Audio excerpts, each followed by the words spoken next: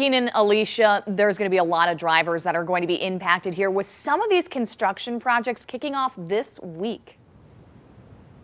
What's this closure going to be like for you? It's already a pain. 10 Mile Road in Novi just closed this week to through traffic between Meadowbrook and Haggerty. What is 10 Mile like? Like a lot of the roads. Bumpy. 10 Mile is undergoing resurfacing and getting a left turn lane. Veronica Singleton just moved to the area. Where are you coming from? I was Canton, and it was Canton Center that had to be worked on. Yeah, and 275? Yes. So you can't escape it. It seems to follow me.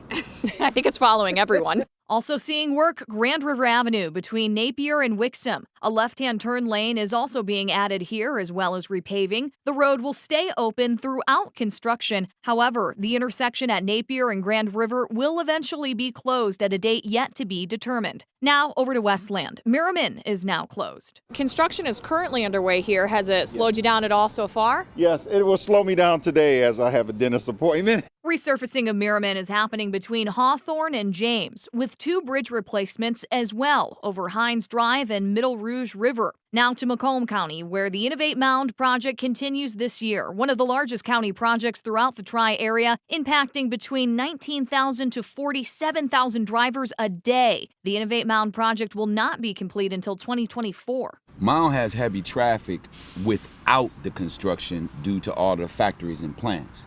When you add the construction to it and the residents, because of the time it takes to go through this, it throws everything off. This year, the work is moving south with a focus on rebuilding between 15 Mile and 696, kicking off in March and lasting until November. 23 Mile Road in Macomb Township is also getting a makeover, going from 2 lanes of traffic to 5 lanes of traffic. The work started last year and should be complete this November. No matter where the work is, the sentiment remains the same among drivers I spoke to. It needs to get done. Are you happy that some work is finally getting done? Very happy, very happy. It's one of those Michigan things that you have to deal with.